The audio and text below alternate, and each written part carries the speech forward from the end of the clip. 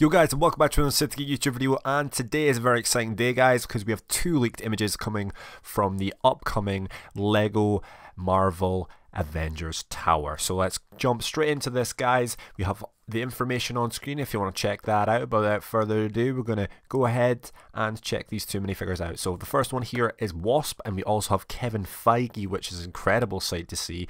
We thought we would get a Stan Lee possibly in the Daily Bugle or Sanctum Sanctorum. We never got them, but we're getting a Kevin Feige in this one. It's quite interesting, but we're going to take a look at the Wasp minifigure first. This is the Wasp here. Her helmet piece is very similar or almost identical apart from the orangey yellow visor to what we received in the CMF series for the second Marvel CMF. It's a very sort of lackluster version of a torso, but I think it's accurate.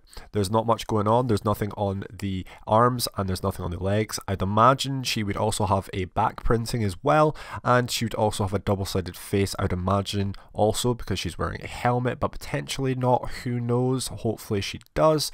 But that's all the involvement from her. If you want to leave some comments and thoughts down below. She does look quite similar to previous ones we've had, but this is an exclusive one and it's new. We've never received this Wasp before.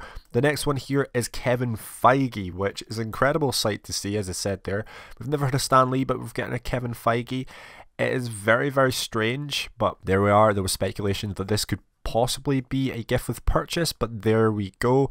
And yet again, there is no printing for the legs, which is a strange sight. None for the arms, which is okay, and just the torso is pretty accurate to what Kevin Feige would actually be. I'd imagine there to not be any printing for the back of his torso, but the only exclusive part to him I feel here is the cap with the Avengers logo on there. That is quite exclusive. Obviously it's an exclusive figure in general, but the part that you would be most wanting to get is that cap there. But that is all of the leaks today. A little bit of information on screen if you want to pause the video, but that's the upcoming set. I will have a full in-depth video coming out tomorrow about the LEGO news surrounding the Avengers Tower and everything we know so far. So if you want to like, subscribe and hit that post notification bell, I would duly appreciate that. But anyways guys, peace out, and I'll see you guys in the next one, and bye guys.